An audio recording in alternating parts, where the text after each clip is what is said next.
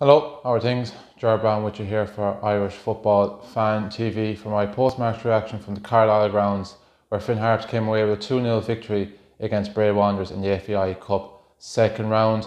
Yeah, overall, as someone who was looking ahead to this game as a neutral, a bit disappointing because you would have looked at the league standings and would have thought this was going to be an evenly poised game. Finn Harps 9th in the Premier Division, Bray 3rd in the First Division. You would have felt that maybe this game could be required more than 90 minutes to separate them and there could have been a possible upset, but by half time it was pretty clear that was just looking unlikely. Finn Harps, their Premier Division class, told really in the end, especially in that first 45 minutes where the game wasn't quite over, but it was very much their game to lose.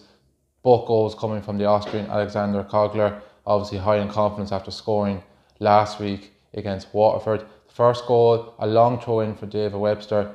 No player from either team got a touch to it, so it managed to make it all its way to the back post, and there was Cogler on mark to head past Brian Maher. Bray would be so frustrated to concede such a basic goal from what would be considered a simple thing to defend, a set piece, and like that, a throw in as well. They've been so strong defensively, so that's what makes it even more surprising. 6 clean sheets this season. There's a joint best defensive record in the First Division, so they'll be very annoyed to cough up a goal so cheaply like that. They had started the better of the two teams in the opening 12 minutes before the goal. They looked more lively, they owned a little bit more of the ball, and they were creating any little half chances that were coming. But that goal seemed to be a sucker punch for them. Harps grew in confidence and then doubled their lead about 20 minutes later when Adrian Delap, who was very impressive on the night, set up Cogler for his second goal of the night and put them in a comfortable position. They did have one good chance just before that Bray equalised, a good dribbling run from Callum Thompson, who's been a key player for them this season. He bet a couple of Harps players, got to the box, good strong effort, but Mark McGinley was well able for it. Obviously as well, they lost Joe Doyle just after the first goal through injury as well. Paul Keegan came on for them, so that was obviously an early setback to lose a player through injury so early. And you would have been looking for them into the second half, right? First 5 or 10 minutes, get themselves back into it.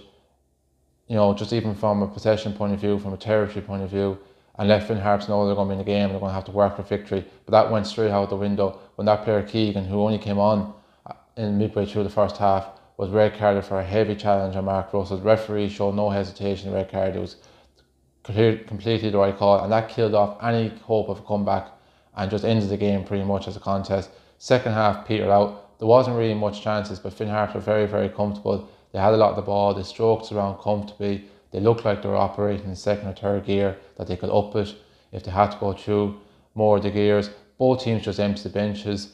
Bray ended up bringing on 4 more substitutes, Finn Harps making 4 substitutions themselves. The game petered out, and it was pretty clear as the half wore on that both teams already had turned their interest to next week and a couple of crucial league matches, and a massive game for Bray if they want to get back up to the Premier Division. League leaders Cavan TV now come to the Carlisle grounds on Friday evening. Bray will feel they owe one as well in this one because they lost 4-2 in Stradbrook on a horrible night in the opening night of the season, and they'll feel that result didn't do justice for them really on the night because the conditions were just so difficult that it didn't really make for a good night for football. As for Finn Harps, as you will have seen in my interview with Ollie Horgan, he's made reference that the league is crucial for them. Like he touched on them 2 cup victories, they're great and everything else like that, but he'd do anything to swap them for 6 points and to climb up that table. They will take confidence. They've got a game against Sligo Rovers next week, a game that Finn Harps will always fancy their chance in because it's a derby.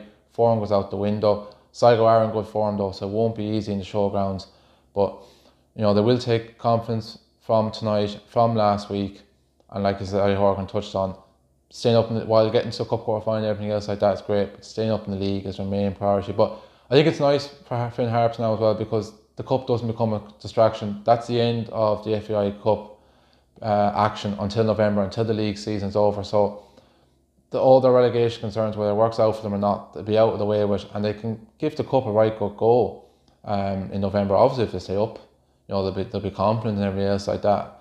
I know Ollie Horgan will never admit, and it's far from his mind at the moment, but Finn Harps are 3 games away from possibly silverware and possibly a place in Europe, which would be absolutely massive for that club as well. That's all I have for myself from this game. Obviously the game was streamed live on Bray's Facebook, so anyone who's seen the game, whether you're a Bray fan or a Finn Harps fan, let me know what you thought yourself, let me know what you thought of the game. Thanks very much for watching, and I hope you're all keeping well.